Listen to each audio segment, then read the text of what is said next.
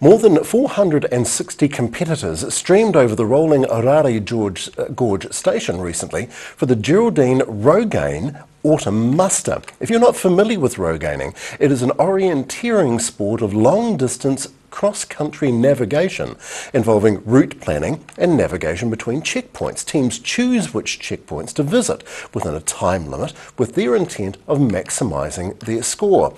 The athletes registered and studied maps at the Woodbury Hall before driving off to the station. There they go, the intrepid bunch. It is a major fundraiser for the Geraldine High School Parent-Teacher Association.